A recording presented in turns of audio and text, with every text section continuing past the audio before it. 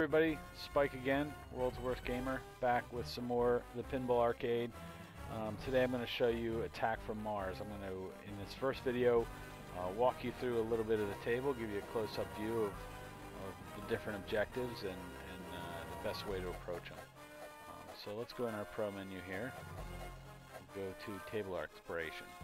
So you can see here this table is great music, lots of really great lighting effects. If you ever see one of these live, it's almost bright, you know, when you play it. But really colorful table. I like this game a lot. You'll see the play field is relatively open. There's not a lot of things that you're gonna shoot the ball right back at you that are close up. You get you know, a lot of angle shots. So you're shooting primarily to hit these different ramps and the locks across the playfield. So that's your main, you know, objective is to make shots up these different ramps. So it's pretty straightforward in that regard. The main objective of the game, as I mentioned, is to rule the universe. So the way to get to the rule of the universe is that first you have to light all 6 of these objectives. So you see there where it says complete all 6 to light rule the universe. And they are from left to right: Super Jackpot, Super Jets, Martian Attack Multi-Ball, Total Annihilation, Conquer Mars, and the last one is 5-Way Combo. So let me talk of those in order from the easiest to hardest of all those to get.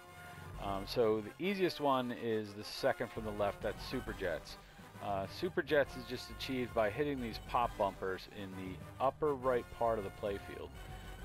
And the reason that's easy to get is that when you launch a ball to start a ball, balls go in there, and if you launch balls up the left or right loops, which are the very outermost lanes on the left and right, the balls will also feed into this area. So Super Jets naturally will come to you through the course of a game. You don't ever have to really try to make shots to get Super Jets. So that one's pretty straightforward. The next easiest one is probably 5-Way Combo.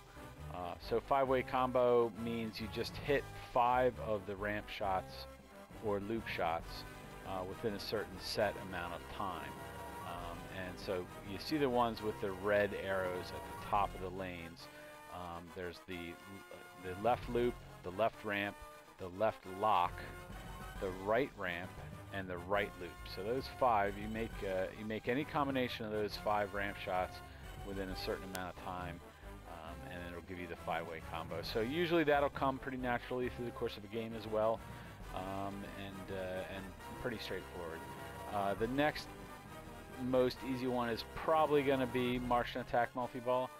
Martian Attack Multi-Ball, you'll see these Martians. There's one on the left there, there's 2 on either side of the gate in front of the saucer in the middle at the top of the table, and there's one over here at the right.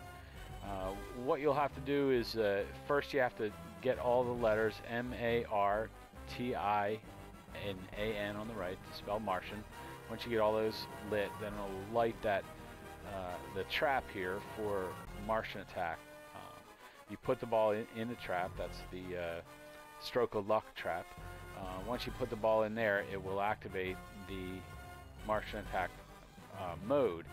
Then you have to hit each of the 4 Martians down during a set amount of time, and once you do that, it'll activate Martian Attack Multi-Ball. So again, it's not too hard. You have to try for it when it's there, but you know, pretty straightforward to get that as well.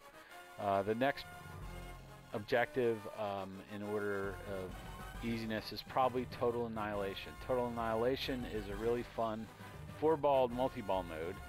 The way you activate Total Annihilation is again through your ramps and loops. So you have your left loop, left ramp, and then the right ramp and the right loop. If you make each of those shots 3 times, then it will activate Total Annihilation. So pretty straightforward. It will be cumulative through the game, so you don't have to worry about them resetting or anything. There's no time limit. You just have to hit each of those ramps 3 times. So it's a total of 12 shots you have to make to start Total Annihilation. In any decent game, you'll pretty easily get Total Annihilation started. And the next one in order of difficulty is probably Super Jackpot. Super Jackpot, the one on the very left, requires a little bit of effort. What you have to do is first activate the regular multi-ball mode.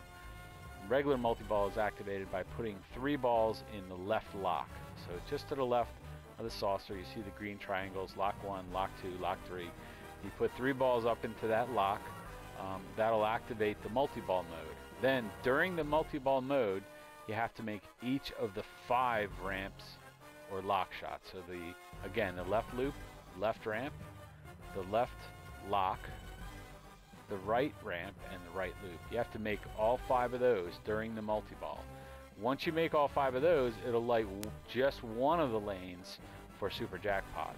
And the one that's lit will change every 5 seconds or so. It'll move it'll start with the left loop, then it'll go to the left ramp, then the left lock, then the right ramp, then the right loop, and then back the other way. Right ramp, left lock, left ramp, left loop. So it'll go back and forth for maybe a minute or so before that'll time out. So you have to do all that pretty much during the multi-ball. If you get a Super Jackpot lit, it'll stay lit even if your multi-ball ends. But still, it can be pretty difficult. A lot of times I will get everything done except Super Jackpot and just can't get there, and will drain all my balls. The last one and the most fun one is to do the Conquer Mars. So second from the right. The way you conquer Mars is that first of all you have to defend the 5 countries: France, Germany, Italy, England, USA down the middle. And the way you defend those countries from their attackers, the Martians, is that first you open the gate in the center of the playfield, just in front of the saucer. You see those; they look like 3 red piano keys. You hit that gate 3 times. That gate will then lower, allowing you to hit the flying saucer. The flying saucer then will be destroyed after being hit a certain number of times. It increases as you go along, so your first country is pretty easy, the second country is a little bit more difficult, all the way up till the 5th country when you have to have a pretty significant number of shots on it. After you've completed all 5 of those countries, you've defended all 5 of those countries, then it'll light Attack Mars. And Attack Mars, you'll have to lower the gate again, and then you have to hit 10 shots onto that center saucer to conquer Mars. So that'll usually take most of your game, is getting those saucers down.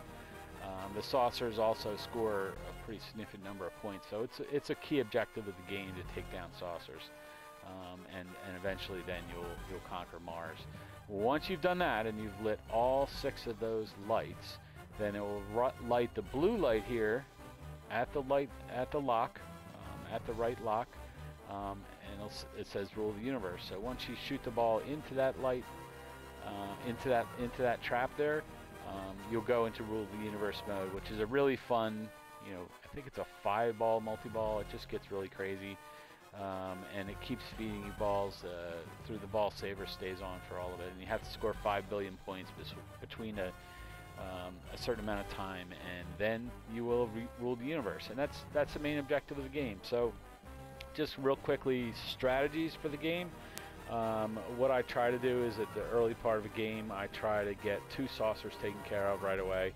I'll gamble a little bit on the first ball. Once you get 2 saucers taken down, it'll light the extra ball again at the right trap there. You put a ball in there and get an extra ball. So I'll try to start my game off really well by taking down 2 saucers and getting the extra ball right away on the first ball. Then I'm usually set up to have a pretty good score. After that, there's some other modes of the game which I'll show you in the second video. I'll also show you all the different modes. All the different multi-ball modes are presented there in the second half of my video, so you'll see some of the strategies. But really, once you get past the 2 saucers at the start of the game, after that you probably don't want to shoot directly at the saucer anymore unless you're in a multi-ball mode. And the reason is, when you're shooting at the saucer or shooting at the gate in front of the saucer, the balls have a tendency to come straight back down and drain down the middle between the flippers. So you really want to try to avoid shooting at that gate or that saucer the deeper you go in a game, because you don't want to lose you lose the ball. You want to keep the ball in play. So what you'll see me do is really go for my ramp shots and try to activate either the regular multi-ball or total annihilation over and over again, and during the multi-balls then take shots at the saucer. So that's the base strategy, is don't shoot directly at the saucer, except, you know, the time I cheat on that is early in the game to get a good score started. But after that, you want to avoid shooting straight up the middle and try to get your ramp shots and your lock shots to activate multi-balls and then go after the saucer. So that's pretty much it. I will, you know, like I said, I have another video. Part 2 of this is me playing the game all the way to Rule the Universe, and showing you all the different achievements and all the different multi-balls. So I hope this helps. But please take a look at my second video. Talk to you soon. This is Spike.